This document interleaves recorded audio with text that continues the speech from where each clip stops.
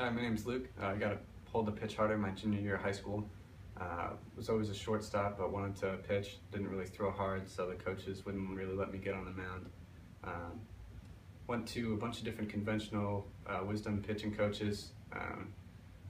Didn't really help me out too much. Told me to run long distance and lift Olympic lifting and heavy weights all the time.